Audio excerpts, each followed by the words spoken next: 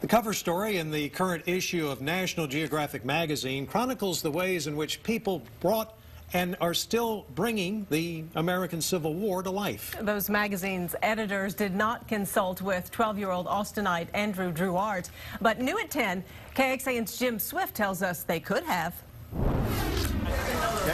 In the middle of a vicious storm, a father and a son head out into the rainfall to dazzle a bunch of Boy Scouts with a dynamic show and tell.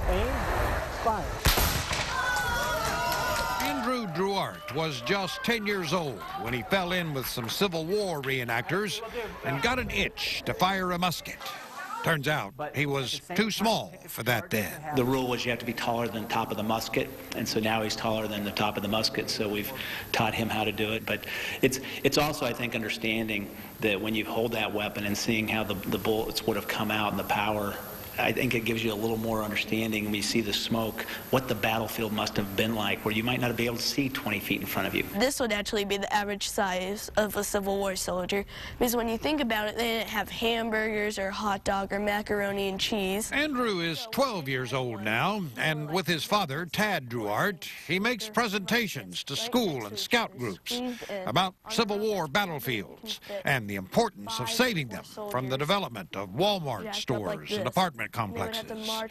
It all started with a fairly routine visit 2 years ago to the site of the Battle of Gettysburg. I just got a feeling, and when I could close my eyes, I could actually picture seeing a line of gray soldiers in butternut a mile long coming towards us. When you were marching 12 miles a day, this kind of got a little tiring to carry, so most soldiers just threw them out. Idle curiosity suddenly took a back seat to passionate fervor. What I like to say is when you destroy battlefields, it's just basically erasing history. We're not here glorifying the Civil War. We don't want people to think it was a great, fun thing to play. It was very deadly. It's not enough to go to the battlefield for him. We visit the national cemeteries. He learns about the soldiers that died there and can tell me those stories. Every time we go there, we play taps and take off our hats and just sit for a moment and recognize that these men did fight for their country and die here. This is where Lee's final line was. I'm here at the Manassas National Battlefield in Virginia. I'm here at the Battle of Raymond, just outside of Jackson. So Andrew travels from battlefield to battlefield, updating his website and his YouTube and Facebook pages, all the while raising money, $10,000 so far, for the Civil War Trust campaign to save those hallowed grounds. Jim Swift, KXAN News. Good work, Andrew. Well, next month he will be traveling to Richmond, Virginia for the Civil War Trust's annual conference.